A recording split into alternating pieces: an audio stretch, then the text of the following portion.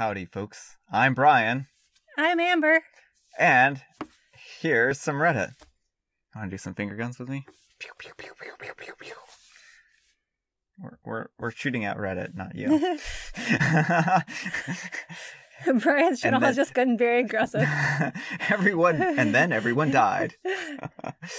All right. Our first story is titled, Am I a Jerk for Blowing Up on My Stepdaughter for Demanding the Same Expensive Gift I Got for My Daughter? So due to a whole lot of TV show-worthy drama that's occurred in the last year, I now have a daughter who I never knew existed. It's a very long story, and we don't have the word count for it, but I'll try to put the information in that's relevant. I'm a 47-year-old male, and I have two sons, a 30-year-old and a 27-year-old, and one daughter, Leela, 22. I met my daughter before quarantine began, and because of the lockdown, she ended up living with me and my sons when the state shut down. So over this time, we've gotten extremely close. My wife died about 10 years ago, and it's only recently, 2 years, that I started dating my now girlfriend, Kate, a 47-year-old female.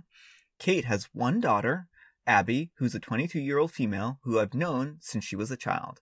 But we are not married, and Abby has a father who's always had a majority custody of her. I'm friendly with Abby the way a parent friend would be, but we do not have a stepdaughter/father relationship. Last week was Leela's birthday, and we decided to have a small get-together. A few family members, and Kate and Abby. I decided to get Leela something that she's been telling me about forever. She told me that she wanted a charm bracelet, one that she can get new charms on special occasions, something that is meaningful. She has gone on about this, so I decided to get one for her birthday. I ended up getting her a gold Tiffany charm bracelet with a gold locket charm. This was engraved with her birthday and name. Inside was a picture of her little family. Her brothers also got her some gold charms that were engraved with special messages. When she opened it, she cried, and it was a very touching moment for our family. Well, afterward, Abby came to me and asked when she would get hers, since this is a family thing that all girls will get charm bracelets. I let her know that this was just a special present for Leela, but on her next birthday, I would get her a different bracelet, not a charm bracelet. I thought that was that until later when Leela came to me crying that Abby had tried to take her bracelet because she was more family than Leela is, and Leela didn't deserve a family gift because of this.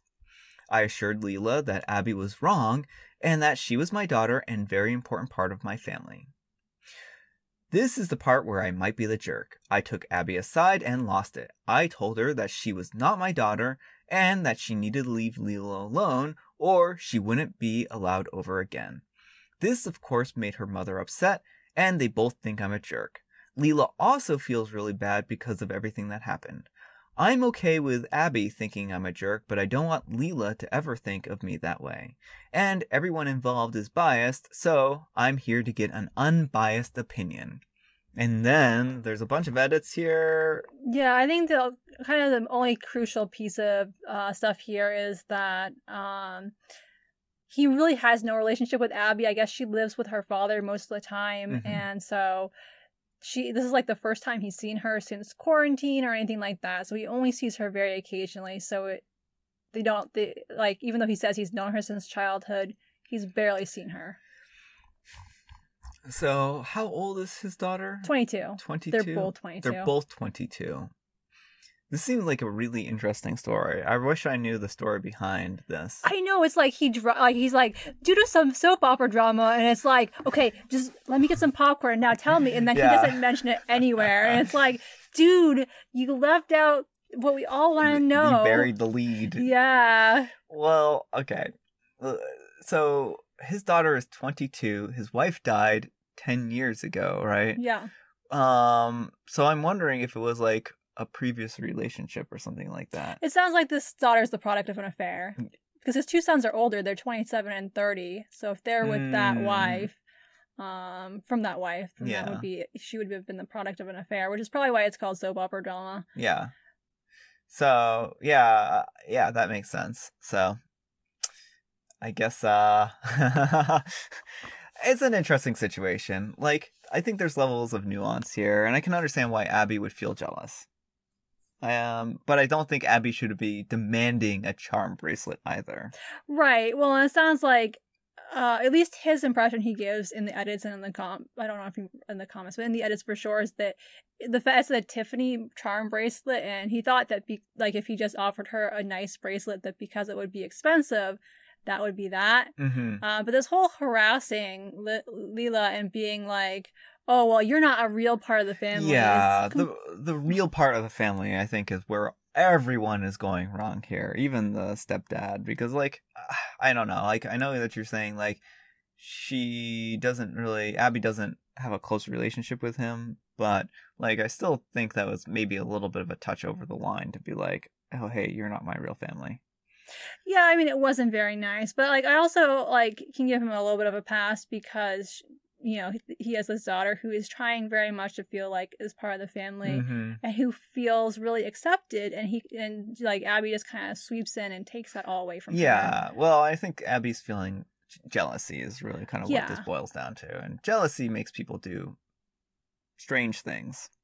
Yeah, because generally I'm not on board with saying that someone's not your child. Yeah, but also, like, he's not even her step parent, and it's not like him and the mother have been together forever or anything. It's that they've been together for a year, and he hasn't seen her this entire time except for. So, okay, his current relationship, they've only been together for a year. I think it's at a year. But he's known Abby since childhood. They were friends before they were lovers. I type see. Of thing. Yeah.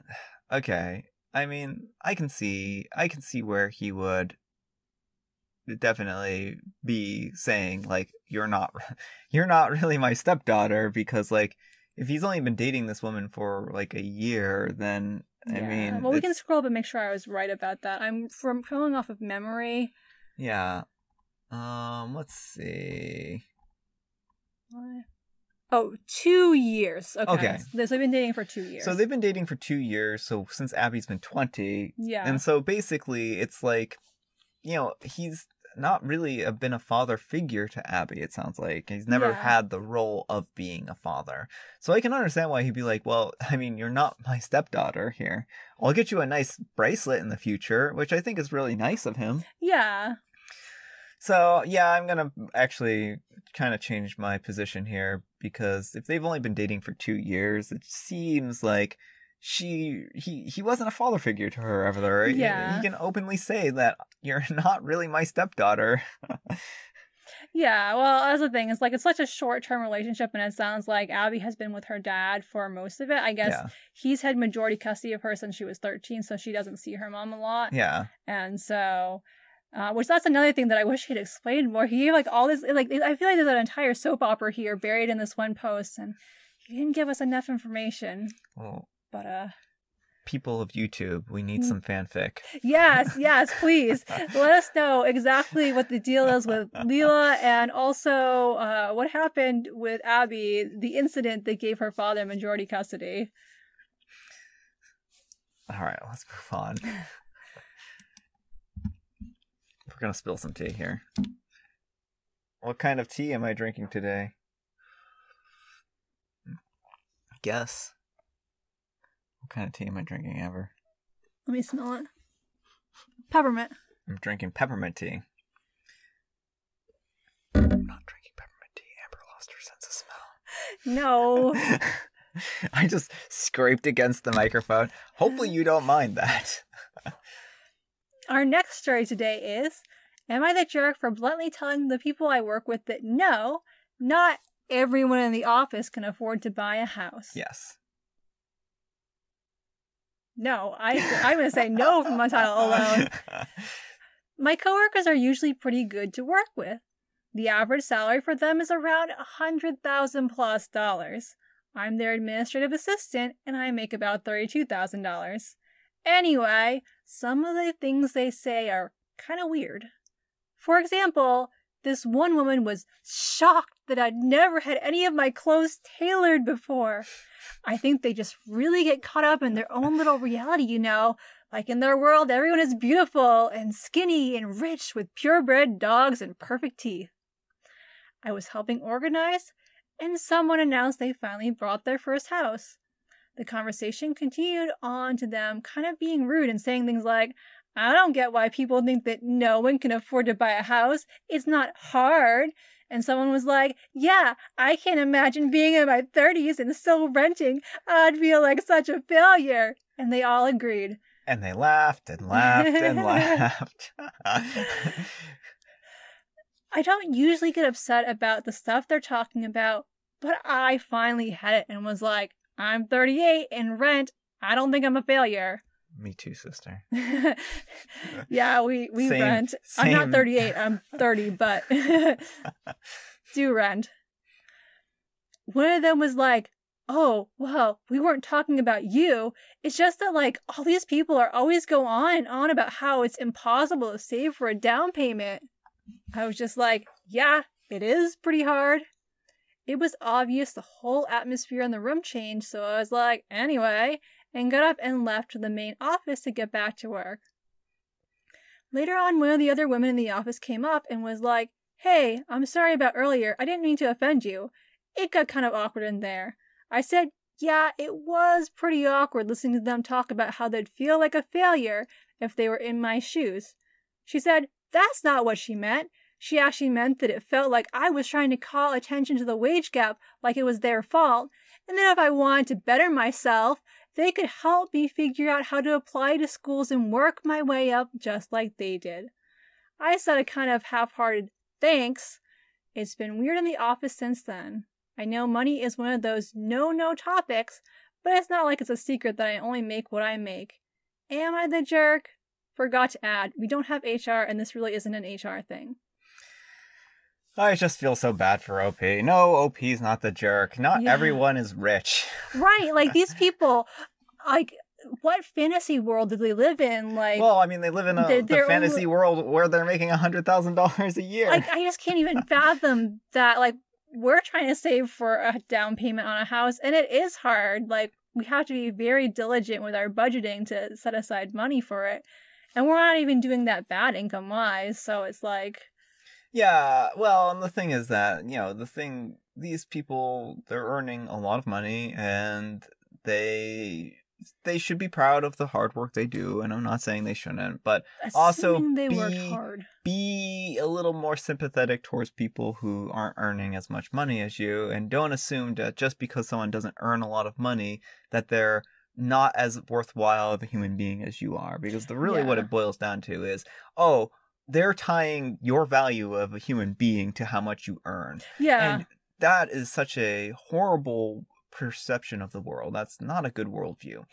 Yeah. You are worth something. If your value as a human is not tied to a paycheck. Exactly. Well, and the whole thing where they're like, if you want to better yourself, and like, it's like... She's 38.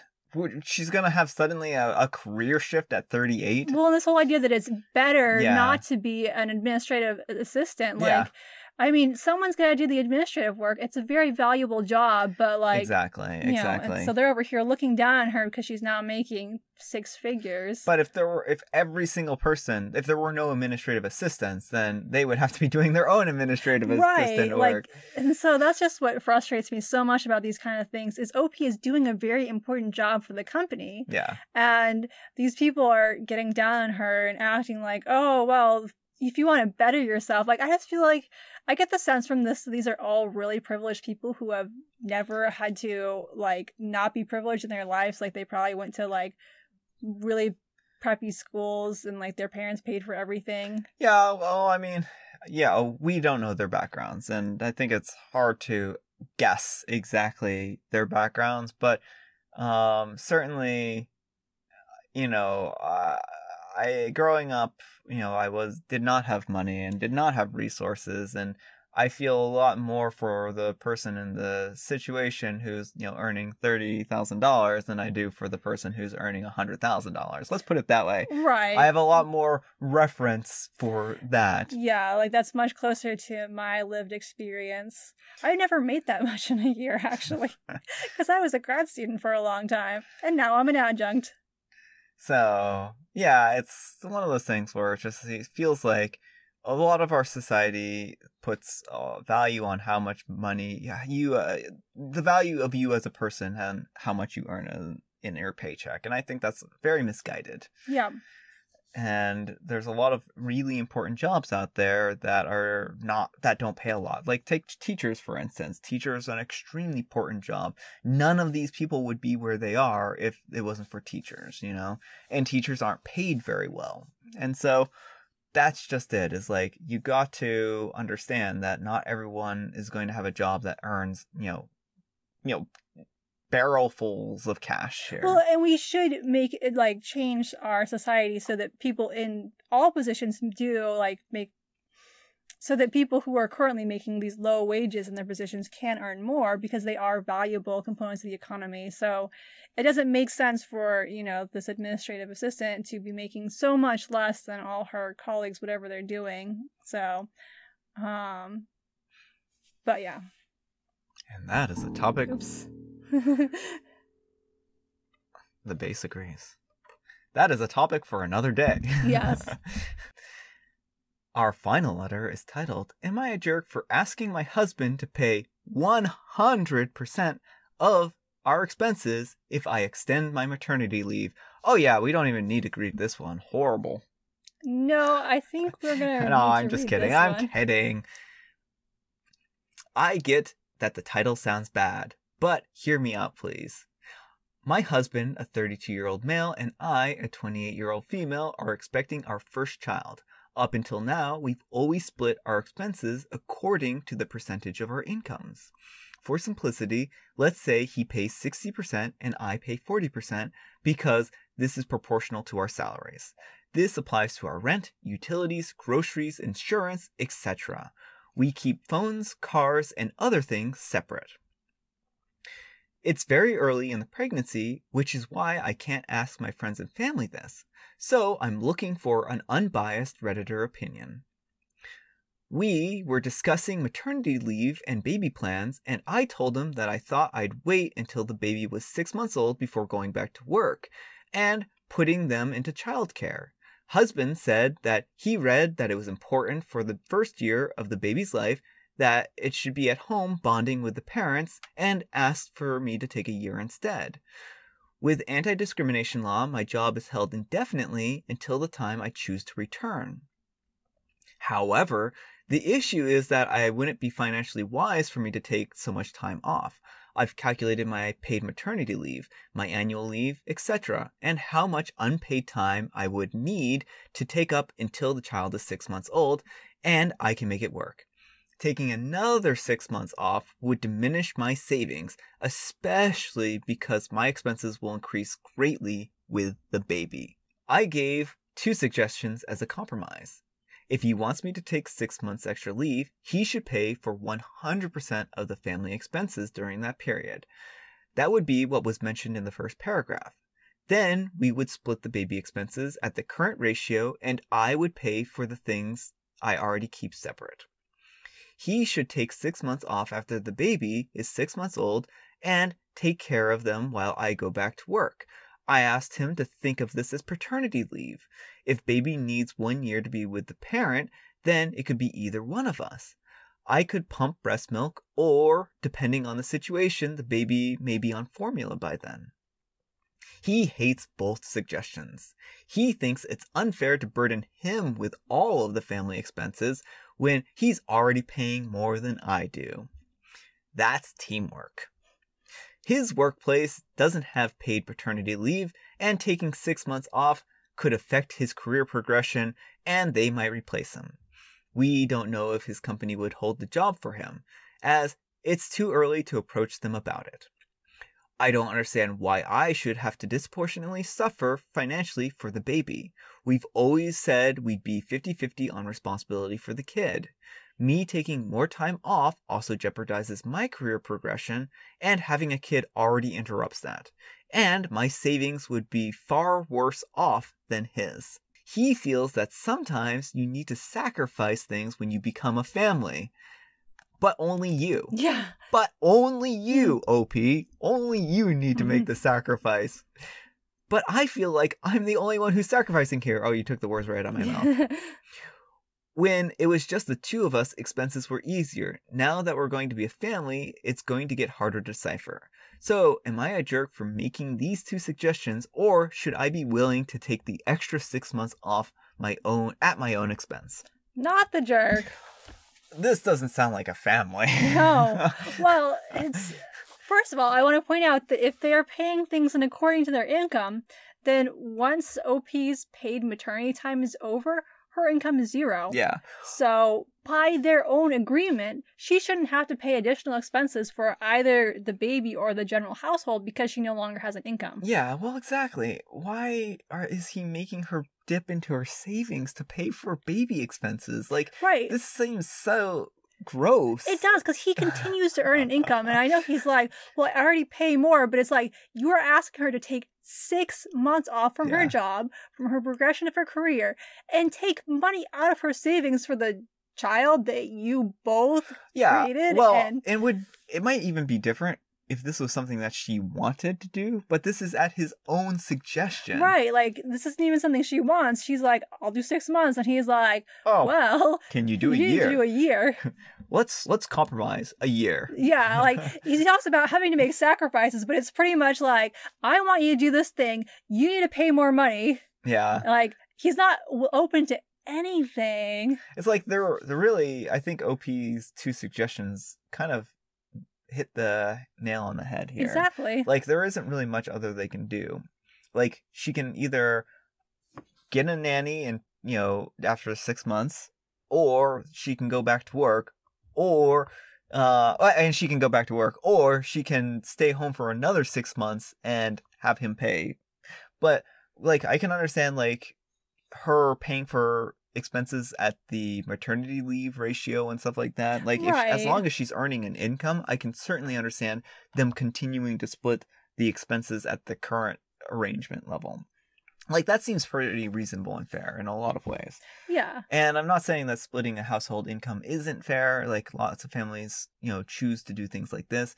But when it's suddenly, if she's not earning an income after 6 months, then he needs to split the, expenses at that ratio. Yeah, so he just needs to take over covering it. It's just so baffling to me that he can't understand why it was a problem to expect her to keep shelling out money when she's earning nothing. Yeah. Like, it just seems so out of touch with, like, the situation at hand here. And so uncaring for his wife and all of this. But you don't understand my career. Progression. He's not even taking a hit in his career. Yeah. Like, he's like, oh, I can't do this because I might take a hit, which is absolutely true. I mean, men tend to face more, have a hard time getting things off, like maternity leave. Yeah. But women take a career hit too. So Opie's already going to be taking a career hit for taking 6 months off. And he's like, I don't want you... Oh, yeah. No. I agree with what you're saying. I was just saying, why can't he do something like take every Friday off or something like that? If he really feels like this is that important. Like, if it's not going to be as much time off, but, if he took, like, every Friday after that, and then that way he could have, like, a long weekend with the baby, that's still 3 out of 7 days a week to be with the baby. Well, I'm also wondering about this 50-50 split responsibility on the kid, because if Opie's home with the ambiguous. Kid, like, does he expect her to, like, 50-50 once he gets home from work? So, like, she does all the work during the day and then they split it? Because, like, I don't see how that's working as a 50-50 split when she's home with the kid all the time he's working. Unless he, like, immediately takes over when he gets done with the day, and he's like, yep, I'm taking over the baby's responsibilities from here. But from what I've heard of him so far, I don't know if that's his plan. Well, yeah, there's a lot of issues here to address, and I think that the OP doesn't do necessarily a great job of articulating, like, all the details. And I think there are some important details here that are missing, and but it doesn't sound good for her husband in the respect that he does not sound like he's willing to pull his weight. Yeah, well, and again, even if you want to do the income-based thing, she has no income at that point in time, so yeah, you can keep doing your income split, but if she's got no income, then she can't pay anything. What's 0%? Yeah. She will pay her fair share, 0%. Exactly. All right, folks. I guess that's all the time we have for today. thanks so much to Amber for joining me. Thank you for having me. Thanks, Amber. I appreciate having you on here. I always enjoy recording these episodes with you. It's always more fun to record together because then we make each other laugh. Or Yeah, maybe exactly. you just make me laugh. But I was making Amber laugh a lot earlier today. She was having trouble. She was taking a picture with the Pokemon. yes, it was Fletchling Community Day in Pokemon Go. And we were trying to get the Fletchling to stand on my shoulder. And it's just this cute little bird. We wanted a cute little bird size, but it kept being like giant. Yeah, well, at one point in time, for some reason, like the AR made it like the size of her and was just like hovering over her. It was just absolutely silly.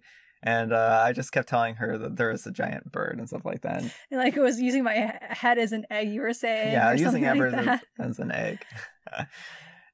So you probably had to be there. It's probably not as funny to you as it was to us. It was, but he just kept making me laugh, and I had to pee. And so, like, we were trying to take my photos, and I was like, had like this romper on with like a waist tie, so I didn't want to like go pee and come back. I just wanted to get through it, and so I was like, just Brian, stop! You just stop making me laugh. But that's the funnest time to make Amber laugh. Is when she's suffering. Do you need your own Am I the Jerk post? Probably.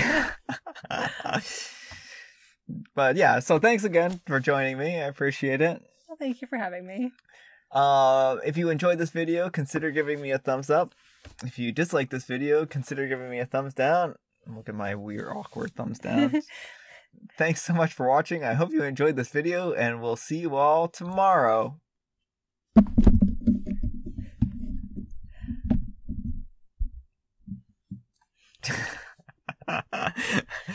Goodbye, microphone.